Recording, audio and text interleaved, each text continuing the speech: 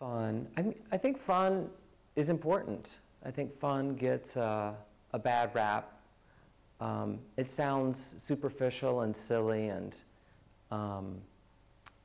not important, but fun is about play, and play is about creativity. And so I think it's important for people to come together and to dance and sing and enjoy themselves and connect in surprising and unlikely ways. And that's what fun is. Fun's important. Yes, nudity. I've been dealing with the body as part of this new narcissism we're living through. Kind of one of the main theses of Fisher-Spooner is always about embracing what's popular and reconfiguring it. And nudity has become wildly popular as we've all been given cameras and as our sexuality has become so deeply tied to new technology. So the new album is a lot about sex and the internet. I like how the body is a universal language. It's a form that you can read throughout time and through any and every culture. So creatively, it's an amazing tool to just work with the body. And I don't know why, but in one of the last shows of the last tour, I was in a crisis personally, and I kind of was having an emotional breakdown in a performance. And in the middle of performing Emerge at 5 o'clock in the morning in Bilbao in front of 50,000 people, these words flew out of me in the middle of a dance. And I've always thought that it was the beginning of the next chapter. And the words were, my body is a weapon, my body is a tool, my body is a language, my body is for you. And that's kind of the core of me now.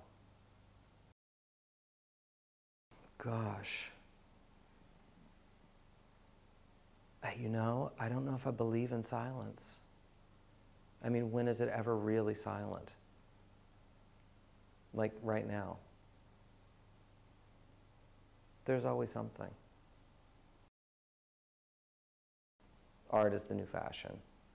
And so it feels like it's become the new prop for the wealthy and the elite.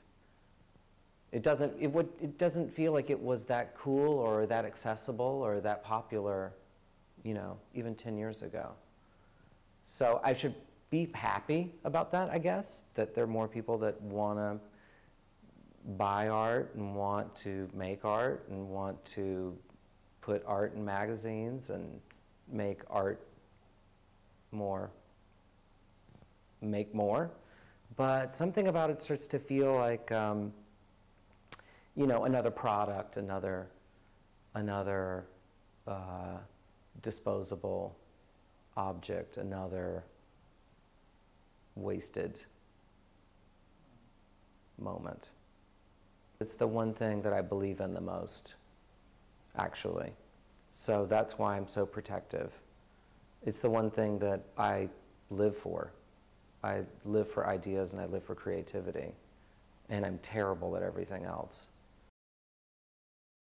Trash has this connotation of being cheap, but in a lot of ways, trashy stuff to me is, the best trash is more about DIY, and it's about a rawness, and it's about celebrating, you know, kind of great ideas done really cheaply.